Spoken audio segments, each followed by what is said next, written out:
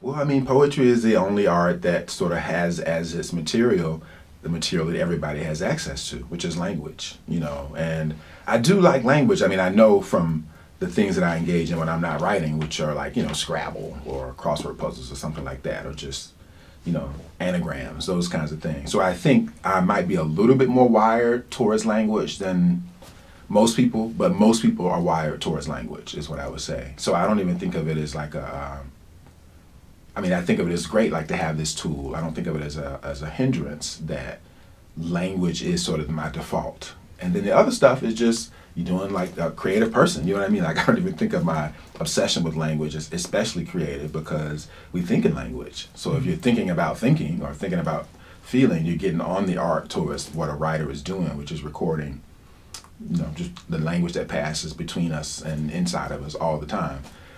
Everything else though, like, oh, I wonder could I play the piano, or I should go to figure drawing and just draw some shapes. Like to me, those are the practices of just maintaining an artistic life, you know. So even reading a novel, like saying I should be reading a novel at least, you know, every couple of months, is part of saying that this is really what a creative person does. Language is just so fundamental to everything that we do, and I think I am fundamentally a poet for that reason, that I just have to make myself not think about how we communicate. But the music stuff is, I mean, people can become poets without being obsessed with music, obviously, or image too. So the music stuff is a great addition to that, and some shrink could tell me the relationship between the two. But I do, I think of music as a way to just like not think about language, you know, a lot of times, to sort of think about feeling and things like that. I'm always listening to music. Like, again, the exercise for me is to kind of have a little silence. So every now and again, like maybe 2 days ago, I realized that I had been in my place for like, I don't know, 2 hours, 3 hours, and I didn't have any music on.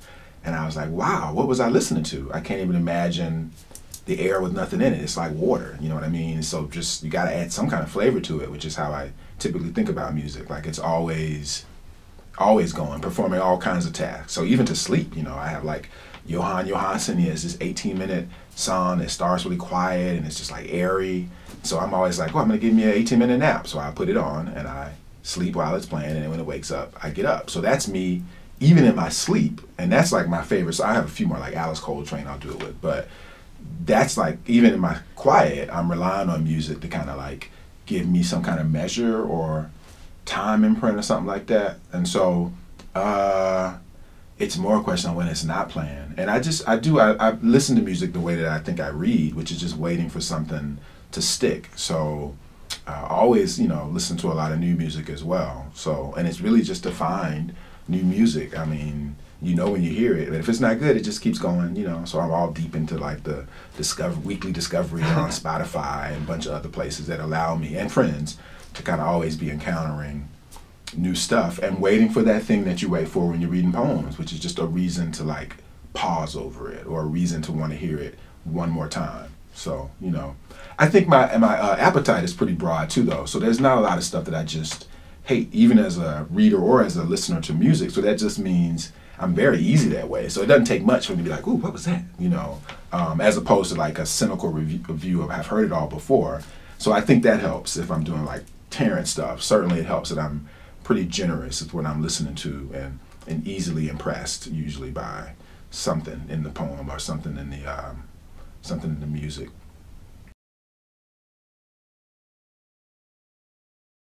So this LA poet, Wanda Coleman, and the book is, you know, dedicated to her, the sonnets are, and in the back, she actually gives a definition for the American sonnet form that she made up for herself. And it's a crazy definition, like poems gotta have issues, it's gotta have music, it's gotta, you know, it's a bunch of sort of abstractions that she's saying. But I am trying to follow them as I'm writing these poems.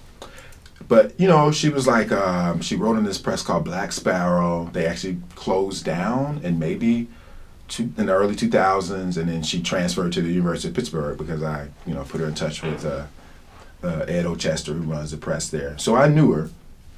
And in my book Before the Sonnets, there was a poem dedicated to her, American Sonnet for Wanda C. But she passed away in 2013, and so her birthday was coming around. It was November 13th, the same week of the election.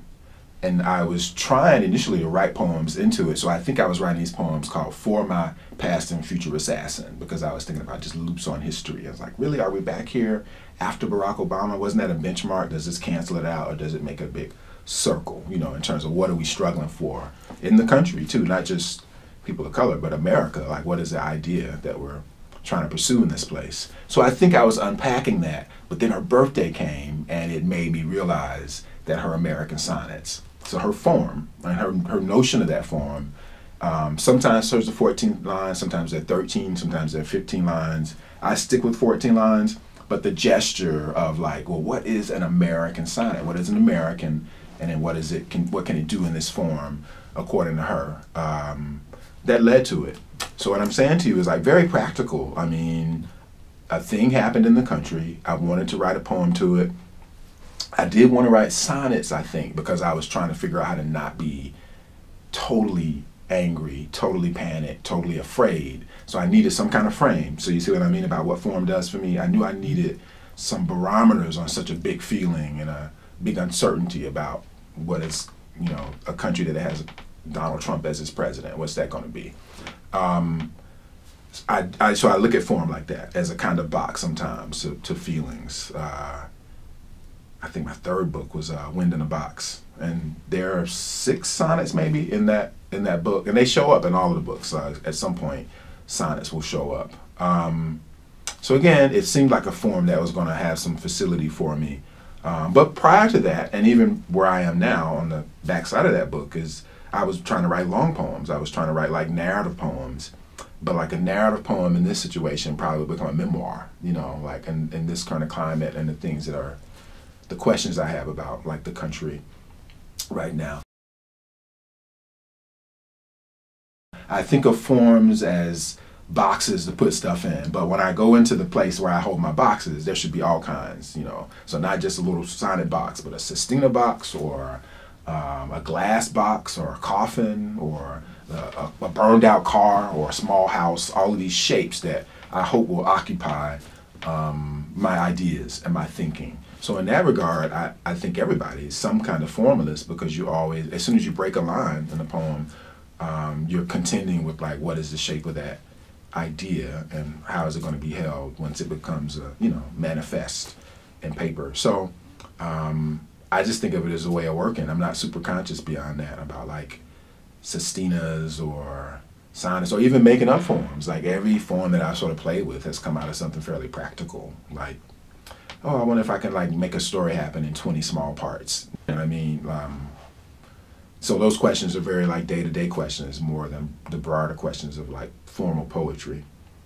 Yeah.